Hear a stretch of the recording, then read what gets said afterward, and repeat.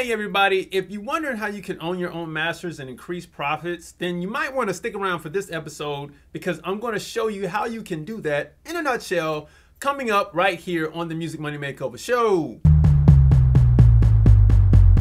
What is going on, everybody? Welcome back to the Music Money Makeover Show. My name is Casey Graham, and on this episode we're talking about how you can own your own masters and increase your profits. And one way you can start is by downloading the profit maximization checklist right down below and the Musician's Guide to Self-Publishing. Now, in that profit maximizer checklist, right, I'm going to be expounding upon that because I think that some people may get it and never use it. I know a lot of you have. I haven't gotten a lot of responses back on what to do with it, so I'm going to expand it. So look out for that coming soon because I think this is more important than anything else. Now, what do we do? How do we increase profits and own our masters at the same time? Because you might have seen in some comments or on certain videos, I've said that artists do not technically own 100% of their masters. And that's true, but we can have a majority stake. So now that we've gotten that out the way and that the elephant out of the room, let's talk about owning these masters, having the ownership, right? And increasing the profit. And I'm going to show you why that kind of ties in there. So we got to go back to square one. Okay, so we got to talk about if we're going to increase profit, there can't be any, things in the way. It can't deter us from our goal. So we have to know who we are and what we're doing and what we're making. We got to define our niche. We also have to define our genre totally, because we can't say that we're trap artists, but then and then have someone say we're hip hop artists. Like, it's two different things. That's a subgenre of the whole genre, right? And then once we determine that, we have to begin to build our audience. Now that's a video in and of itself, but we're going to leave it in a nutshell right here on the table. We have to begin to build this audience once we figure out who we are and what we're doing. Because if we know who we are and what we're doing in our genre, then when we start to build an audience, we can say, okay, this audience will potentially give us this much income.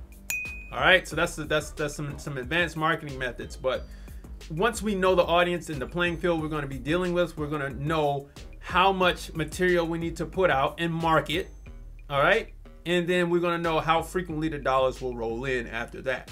Okay, so now we got to collect this money. That's what the profit maximization checklist is for down below.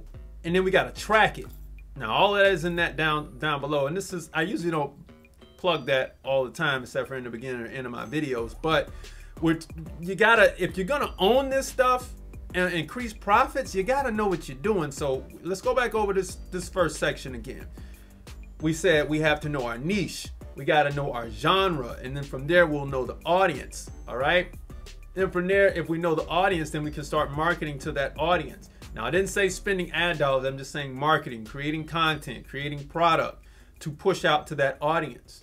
Okay, then from there we have to build this system, or set up the accounts rather, in order to receive all the funds coming back to us. All right, so now that we got that, we're in a good position. We have some infrastructure built. All right, now the next thing that we want to look at here is, okay, if we're building this thing right here, we got this whole system done. All right, we want to scale this system. What are we going to be doing here? The first thing is we have to go through a trial period, seeing what works when we start creating the content and the music, what doesn't work, what people resonate with from you now, because we can't go to everybody else and use everybody as an example. It's unique to you. That's where people get lost in the sauce in the music industry. Oh, such and such did that, I'm going to do that. Or such and such did this, I'm going to do that. But it's unique to you, right? Like for me, I started making beat videos on Instagram. Yes, I'm a music producer, right? You can go look me up. You can see some credits and a lot of things that I've done on and off record. Well, that's great, but it didn't really work. But the one thing that I was gaining was knowledge in this business. And then this teaching about the business worked, and it put me in a position where people could say, I will receive what it is you're doing, and then I will soak it in and I'll take anything else, right? So we establish what it is we will be doing and delivering to the public, all right? Now, once we've built our system, if you go back, see, my YouTube channel hasn't been up for that long.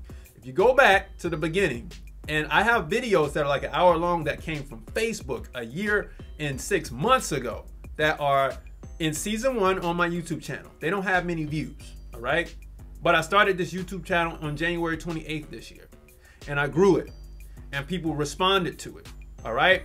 Now that my system is built, you all can go to musicmoneymakeover.com. You can download my free stuff below and some paid stuff below, all right? You can, and now you can see that if I was now to pour marketing dollars on this, it would be able to sustain itself. But if I was to pour marketing dollars on this thing before it was anything, like if you ever seen the Facebook movie and they were talking about, we need to run ads on it, and the other guy was like, well, we don't even know what it is. You know, Mark was like, we don't even know what it is. How can we run ads? It's the same thing with you all. If you don't know how the public's gonna respond to your music, if you don't start making some traction, some sales, some anything, you can't pour marketing dollars on that. But when you've now gotten there, you've gotten a stronghold a little bit, you see that, oh, this is working. People are paying money. They are staying with us. They are becoming fans of us. All right. We are becoming their favorite band, their favorite artist. All right. Now let's pour some marketing dollars on. Okay. And let's start scaling the system. Now, scaling is another video in and of itself yet again. But now that we've completely worked on this first section, let's go to section 2. All right. Or 2 options rather I'm going to give you. So if we want to increase some profits, we might have poured out all of the marketing dollars we have. The next step would be to sign some type of deal with a label system. All right.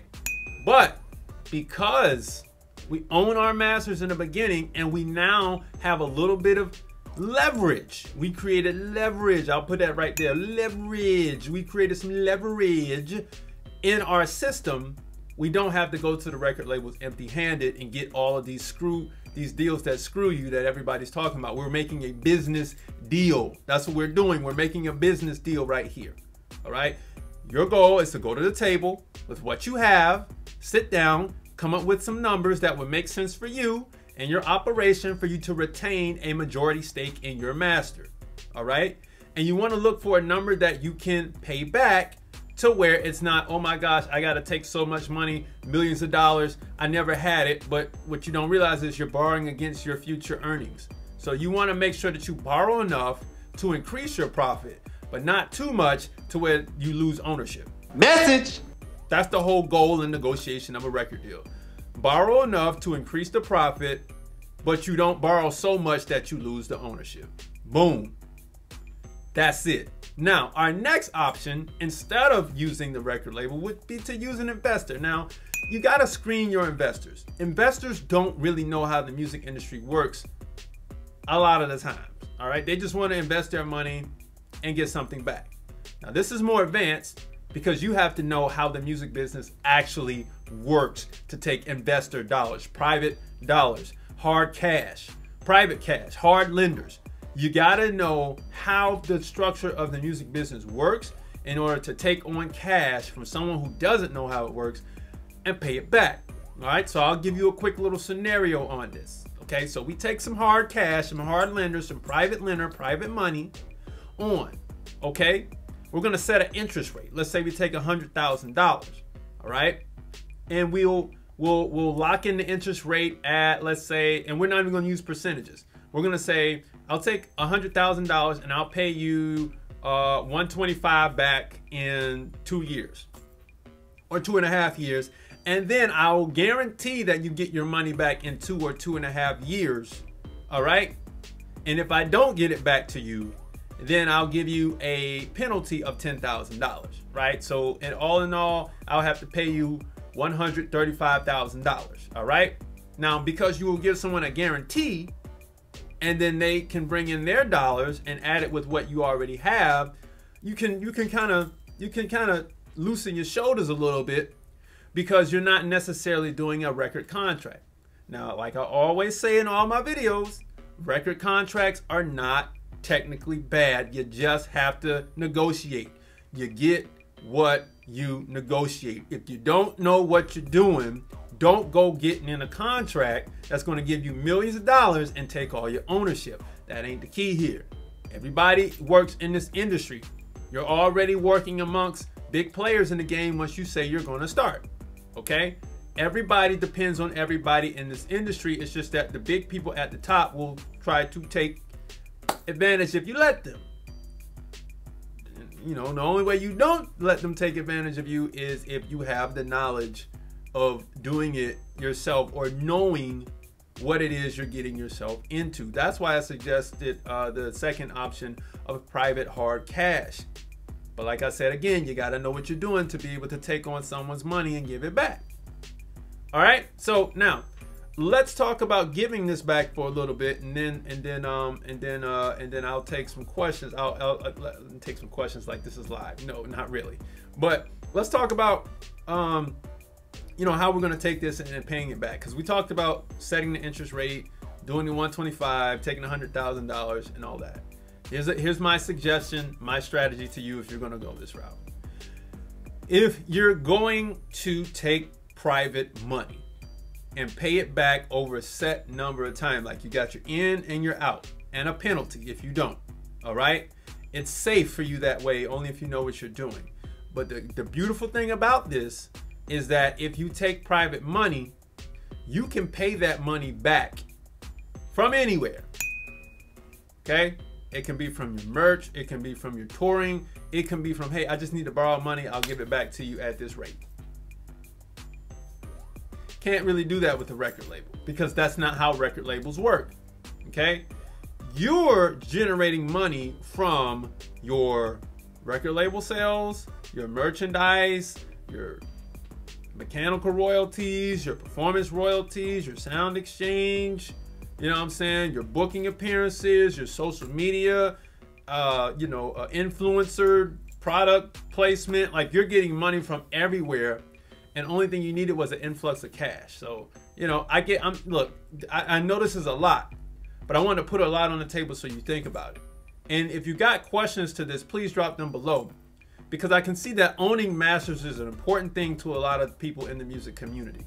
And I want to make sure that I express how it is you can do business with these masters. Understand, you can't own 100% of the master if you're going to scale your business. Message!